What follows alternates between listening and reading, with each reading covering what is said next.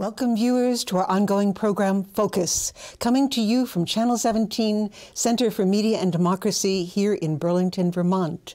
I'm your host, Margaret Harrington, in the Channel 17 newsroom, and my special guest today is Quinn from U.S. Term Limits. Welcome, Ken. Margaret, thank you so much for having me on today. I appreciate it. Thank you very much. We have this very important subject here. The title for our program is, It's Time We Term Limit Congress. So Ken, let's start off with some questions here.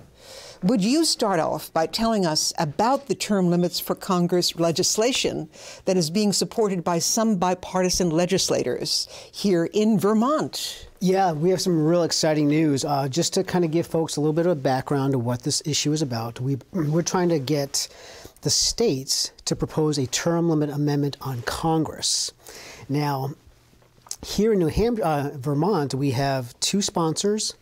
We have a sponsor in the House. The resolution is JRH2, and the sponsor is Bob Helm. And then we have a sponsor in the Senate, Senator Debbie Ingram, and that's going to be coming out probably about a week or so. And what this resolution is that we need the state legislature to pass is what's called an Article 5 application. It's applying to Congress to call an Article 5 convention to allow the states to meet, draft the amendment, vote on it, and then send it out to the states for ratification. So we need 34 states to call the convention and then 38 states to ratify the amendment. And so that's what this resolution is all about. Okay, so that's Article 5 of the United States Constitution. Yes, which is the amending provision in the Constitution. Okay. And I'll briefly, basically what Article 5 allows is only two ways to propose amendments. Either 2/3 of both houses of Congress propose it and then send it out to the states for ratification. And that's how we have gotten all of our 27 amendments came from Congress. The second option allows the states the exact same ability to propose amendments. And so we need 2/3 of the states to agree on the subject matter because it's limited to what they submit in their applications. And so our application is for a single subject, which is a congressional term limit amendment. Okay, and can you give us some idea of what the language is in that proposed amendment to the Vermont legislature? Yeah, actually, it's very, we are not even advocating how long the term should be. We just want to have the states to have this discussion on behalf of the American people. Now, we are also trying to advance this through Congress. So we actually do have an amendment in Congress right now. And that amendment calls for limiting U.S. senators to 2 terms. So their term is 6 years each, so that'd be a total of 12 years. And then limiting House of Representatives to 3 terms for a total of 6 years. So one person combined could serve a total of 18 years in Congress. Now that's currently in Congress right now. I don't have a lot of hope that's going to get passed by the 2/3 of Congress, and so that's why we're advancing it through the states. And with the state initiative is not advocating those specific terms. We left that kind of open to let the states have that discussion in the convention. Okay, so how long has this been before Congress? How long has this proposal been? Well, our amendment in Congress, we typically have it introduced every session. And like I said, actually this year we did have a committee hearing on behalf of this amendment. I think it's been 20 years since we've been able to get a committee hearing. And so obviously our biggest roadblock to getting this done is Congress itself. And so that's why we need the states to do this, because without the states pressuring Congress to do something, it's just probably not going to happen. Now, personally, I want to go all the way to have the states have this meeting to do it, because I think the amendment that they draft and vote on is probably going to have a little more teeth into it than what Congress would propose. You know. Okay, and what so far is the progress with the states to having voting for this convention? Yeah, well, the process is very interesting. These applications, they're called Article 5 applications. It requires 2/3 of the states to submit or basically it's a passage of a resolution by the legislatures. So we need today 34 state legislatures to pass these on the same subject matter. Now, there's been over 400 of these applications passed by the states. Now, they've never gotten to that critical mass of 2/3. It came very close a few times for the 17th Amendment. The 17th Amendment, which is the direct election of senators, was proposed by Congress, but it was because of the pressure the states put on through this process. They got within 2 states shy of calling the convention to propose it themselves, and that pressure prodded Congress to do it.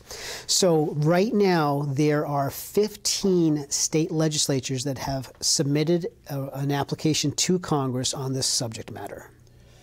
Okay, now that brings us to what is the major resistance to U.S. congressional term limits? Well, number one would be Congress. They don't like this idea. You know, the people, the American people, 82%, in a recent poll, 82% of the American voters want term limits on Congress. And that polls high with Republicans, Democrats, Independents, across the board. It's really a very popular subject. Now, back in our history, back in the 1990s, 23 states actually passed laws, most of them at the ballot box by the people, to put term limits on their own members of Congress in their states. And unfortunately, what happened was, in the case against us, it was U.S. Term limits versus Thornton. The U.S. Supreme Court ruled against those state laws, overturned all of them, and ruled that the only way this can be accomplished was under Article 5 of the U.S. Constitution, either by Congress or the states.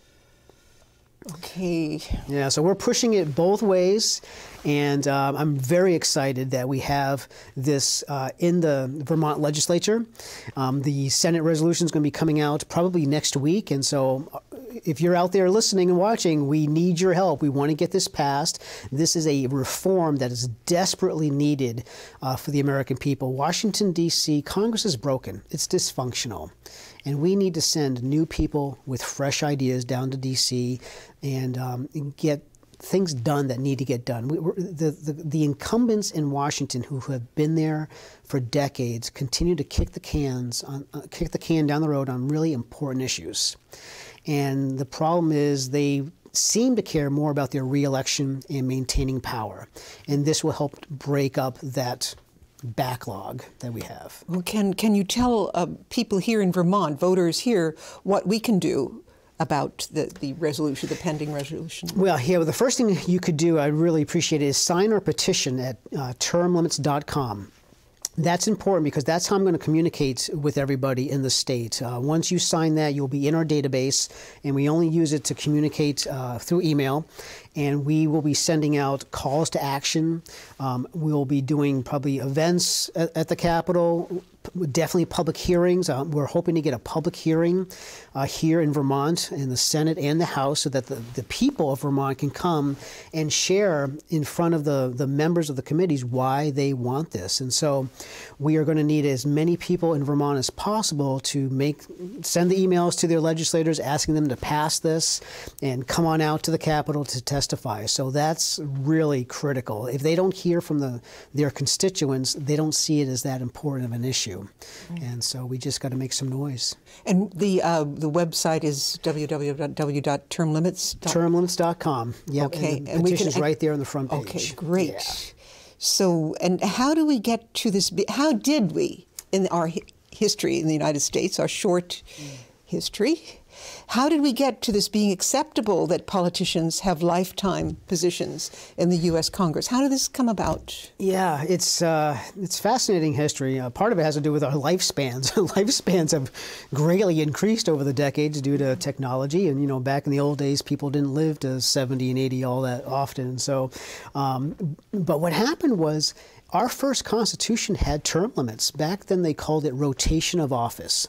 So the Articles of Confederation had rotation of office. Many of the state constitutions had rotation of office, term limits. And what the reason for that was, the founders believed that anybody who holds a seat for too long, it gets to their head. And it becomes more about maintaining power and influence than doing the will of the people. And so they saw rotation of office, or what we call term limits today, as probably the #1 way of protecting our freedom and our liberty and not letting it turn into an elite aristocracy. Unfortunately, what happened is over time, it's human nature. And we have just kind of not paid a lot of attention. Now, back in the 1990s, the American people were really pushing for term limits, as we saw with the state's passage of those state laws. Unfortunately, because state legislators have been sort of unaware of their own authority under Article 5, and some of them have been afraid of using this, they have allowed this to continue for decades. And so we need the state legislators to stand up, use their authority under Article 5. They have the same authority to propose amendments as Congress does.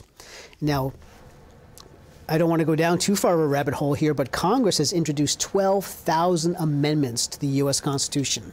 12,000 since 1789. Only 33 of those were proposed by the 2/3 needed, and then 27 of those have been ratified. On the other side, the states have never introduced one under Article 5, so they've never even had the opportunity to meet to discuss an issue. And all we're seeking is to give the states the same opportunity Congress has taken advantage of 12,000 times. That's all this is. So Ken, could you go into what were the results when there was a rotation of office? What were the results in legislation at that time? Yeah, if you were to look at our founders, our framers, many of them were in office for many years, but they didn't hold the same seat. They moved around, governor, Congress, Senate, and so this doesn't prevent somebody from serving the people. It just prevents them from holding one seat for decades. And so it keeps the government robust. It keeps the representation closer to the people, the voters, and it gives more opportunity for regular folks, citizens, to participate in our government. And so it's critical to maintaining a functioning democracy. And so we need to have term limits so that the will of the people, our voice is heard. Right now, they're not listening to us. They listen to the funders. They listen to the PACs, the lobbyists, and the special interest groups that are spending millions of dollars down in Washington, and yet they leave us behind. And that everybody knows that. And this is the only way we can fix it. Well, then have we reached a tipping point, and will term limits soon be the law in the United States? Well, we haven't reached the tipping point yet, but we need to. And the only way we're going to reach that tipping point is by getting the people to rise up and demand this. We cannot depend on Congress to do it. They've been talking about term limits every year. Last year alone, 60 amendments were introduced by Congress, 60. About 15 of those were for term limits, ours amongst the others. And it gets lip service. You know, I believe the sponsors intend and want it, but we can never get enough of them in Congress to pass it by the 2/3. And so we need the states and we need the people in the states to demand from their state legislator, not their federal legislators, their state legislators, to do this. And we need to take action. We can't allow this to continue much longer because things are only going to get worse. If you really want to make a difference in the direction of our nation, we need to initiate term limits. It's not the silver bullet for everything, but what it will do, it will break up the power that the incumbent party has in Washington, D.C. This is not a left or a right problem. They're both guilty. It's those in power that are controlling everything. And by having term limits established on Congress, it will get infusion of new people with new ideas, new energy, and it will break up this hold that the lobbyists have over these incumbents that have been there for decades.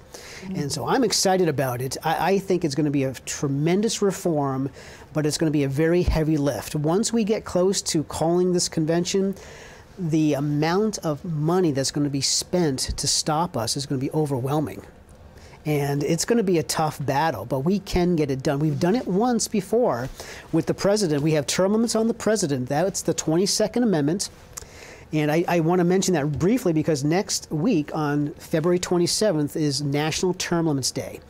We started this last year as a way to educate the folks, the people on this effort, and we chose that date because that's the date the 22nd Amendment was ratified in 1951, which put 2 terms on the U.S. president. 1951. 1951. That's within a lot of our yes. our lifetime. So. Yeah, yes.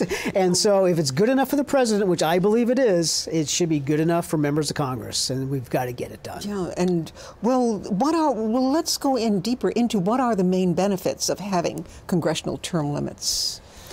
Yeah, there's many. We would have a greater representation of citizens. You would, right now, a lot of folks in Washington, they become career politicians. They know that they can turn that into a lifelong career. We would have people from different backgrounds, teachers, artists, farmers, instead of the lawyers and the multimillionaire CEOs. You know, we just need better representation. Term limits actually would give regular people like you and I, a real shot of winning an election, because right now it takes millions of dollars to go against an incumbent. And a lot of good people don't even bother to run for office because they know they can't raise that kind of money.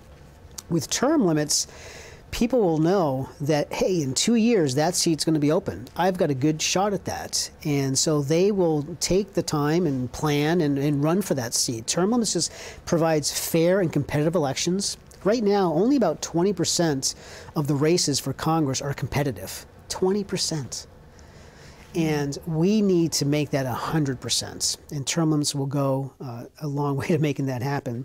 We will get new people with fresh ideas. We will break up this hold that the big corporations have, the PACs, the lobbyists have on these individuals in Washington, D.C. It will reduce corruption tremendously. Right now, 97% of corporate PAC money goes to incumbents. They don't give it to a challenger. They give it to the people that they've been owned in their back pocket for decades. And so we got to change this corrupt system. We have to change the structure of it, and that's what this will help accomplish. Well, going back into a little bit into the history, like in 1951, yes, the amendment limits the presidency to 2 terms. 2 terms. And was there any tipping point in the past for term limits?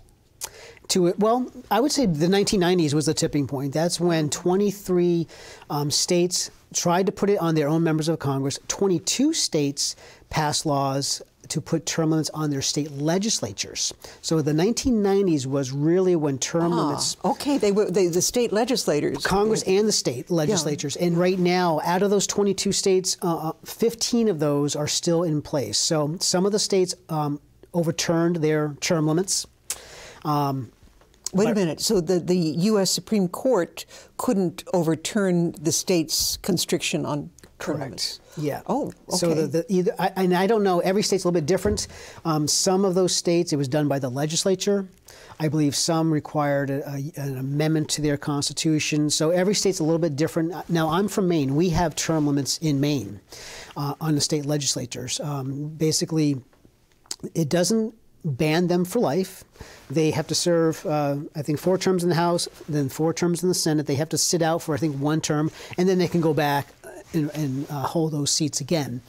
Now, so currently we have 15 states that still have term limits on their state legislatures. Now, what's interesting, there was a report that came out, I think it was the Mercadix, I forget the name. It was a report on the fiscal ratings of the states, all 50 states. Of 4 out of the top 5 of those states have term limits on their legislature. Now, I'm not making the connection that term limits make a state more fiscally responsible, but what I'm saying is it doesn't just, what we hear often is that, oh, term limits are bad for a state. You know, it's the end of the world. It's simply not true. It's just simply not true. It allows more people to participate in the government. And what's good about that is once they're out, they have to now live under the laws that they passed. And so we have more people. Think about that. If we had a lot of people going to Congress knowing they had a short amount of time to get the job done and then had to return to live under those laws, I think we'd see a lot of different laws being passed or not passed. Right now, they've got it kind of cushy because they're kind of protected. And so we need to change that. Yeah, it does seem like a big machine politics that has been in place for a very long time. Yeah. I'm excited, though. We can get this done. And what's great about it is this is something that the people want. You know, out of all of the issues out there today, this is probably the #1 issue that can unite everybody, because everyone sees the dysfunction in Washington, D.C. They're frustrated with Congress. They see that it's more about them raising money for their reelection and their party and doing the favors from the funders. What we need is to change that. Take that power away from them, redistribute that power to the people, back to the people, so that more people can be involved in this process. Think about this. Think about the choices we will have as voters. Every time there's an open seat election, we're going to have, instead of the same 2 people running for that seat, we're going to have maybe 10 people in a primary, you know, and so it's going to increase the competition and hopefully increase better candidates over time for us. And so it's really a win-win for everybody. Okay, and it's not about, there's no possibility of eliminating money from the whole process. Well, not completely, but it will greatly reduce the amount of money spent right now, because it's right now they are so holden to the lobbyists and the PACs because they have to get reelected. And they get caught up in this vicious cycle of constantly running for reelection and raising money for that. You know, 60 Minutes did a great report. It's called Dialing for Dollars, I think it's called, on YouTube. Just Google that. 30 to 70% of times by members of Congress is spent raising money for their party or their reelection. With term limits, money will not be such an issue because they're going to be there for a short period of time and then they're gone. The lobbyists are going to lose the impact that they have on these people, because we're going to be crashing the shores of Congress with new people all the time. And now the lobbyists, instead of owning them for decades, they're going to have to actually defend their issue and sell their issue on the integrity of it and the importance of it than just buying them off. That's the importance of this. So it will go a long way to reducing the amount of money in politics. Okay, so Ken, you've presented this very clearly, that we are in a kind of crisis about term limits, that it seems to be accepted by the great populace because we are uneducated about the possibility of actually having term limits. So. Yeah, I'd like to give the voters hope. You know, we can do more than just elect people. You know, electing people is great, but that's not our only option. The framers, in their wisdom, gave us Article 5 as a check against a runaway federal government. And one of the reasons they gave us this convention mode was because they knew that the government they were creating they actually predicted it would become tyrannical and would not listen to the people. And so they wanted the people, through their state legislators, to have a voice in the amending process. And if they felt there were certain amendments needed that Congress has refused to propose, then you know what? We'll do it through the states, and the states will get it done. Because only the states can amend the Constitution. They're the ones that have the power to ratify amendments. Congress can't ratify. Congress can only propose. So why are we leaving it up to Congress to always be the one proposing if they're the problem? If they're not listening to us, why do we think they're going to give us the solution? So it's time that we turn to the states and advocate our legislators to pass our term limit application, to pass other applications that are out there that can really bring necessary reforms to our government. Mm-hmm. So what is your plan as the regional director of U.S. term limits today? Well, my plan ultimately is to get to this convention and have the states propose this amendment. That's my long-term goal. In the short term, I cover 17 states, and I was sharing with you earlier, Margaret, how I've got like 10 states that are active right now, so I'm going to be doing a lot of traveling. I'm very excited that Vermont is introducing the resolution. It should be coming out, I think, next week, and that's why, for your listeners, please email me, or first go to our website, sign that petition. I will be sending out notifications of the resolution, the calls to action. If they want to help me, I need help. We need grassroots people in the state. I live in Maine. It's a little bit of a drive for me this morning, about 3.5 hours. So we need local people to volunteer, to come alongside me and help us get this done, because we can do this if we get people involved. Okay, and you're meeting with, who is that again? Actually, I have a meeting. I'm heading to the Capitol right now to meet with Senator Debbie Ingram, who is our Senate sponsor. And that's going to be coming out hopefully next week, the resolution. And as Senate sponsor, she will introduce this proposal? Yep, she's introducing the resolution. Representative Bob Helm has already introduced it in the House. So we're going to have it in the House and the Senate this year. And we want to have the committees call at least a public hearing so we can have the people of Vermont come and speak on behalf of this issue. Okay, and then the process would be a public hearing from the committee. Well, what is the name of the committee? Oh boy, I think it's Government Operations on the House. I can get that for you. Okay, but, okay. If you just look up JRH2, that's the resolution. It'll show you which committee it's been assigned to. Okay. So how the process works is, once the committee will have a hearing where the public is allowed to come and testify. Yeah. And usually, every state's a little bit different, but most states will typically vote on that resolution or that bill a week or so afterwards. Not always, but in Maine, that's how it's usually done in my state.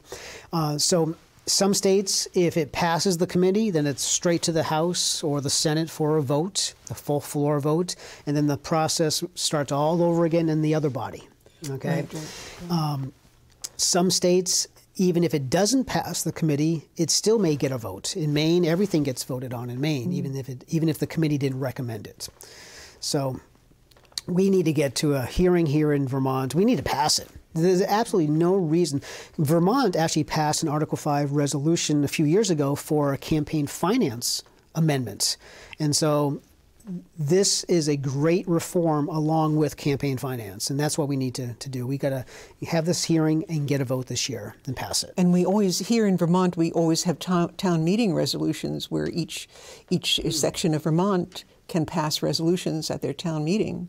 So there's a possibility this could get on maybe next year's town meeting. Oh, that's a great idea. I haven't really thought about that, but if that would help us, absolutely. I'll have to talk to you more about that because that's a great idea. Well, please talk to the legislators when you meet with them today. Okay, absolutely. Yeah, and I'm very excited. So we really could use a lot of help here in Vermont, and signing that petition will get you connected to me. And I promise I don't send a lot of emails. We don't send out a lot of emails, but they're very important when we do. Yeah, and you've awakened us immensely today, Ken, and just send us out with some of the main reasons again why we should limit terms for Congress people.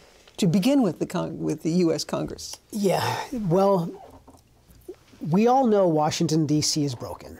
It's dysfunctional. The biggest problem we see down there is that those that hold the power are refusing to make the tough choices for the American people. We have a healthcare crisis, immigration crisis, you name it, spending crisis. We've been hearing this for decades. Nothing's getting done. And so it's time that we, the people, rose up. And the first thing we need to do is eliminate how long people can stay in office. It can no longer be a career for people, a lifelong career. And what term limits will do is reinvigorate this government of ours. We'll have the ability to send new people with fresh ideas. More people will participate. The voters will have more options. And through that, we will then have enough people down in Washington who will tackle the tough issues because now they're free.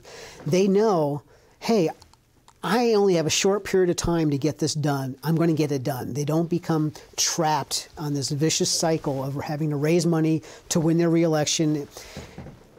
We got to end it. It is time to end that. Only term limits can get that done. So we would really appreciate your support.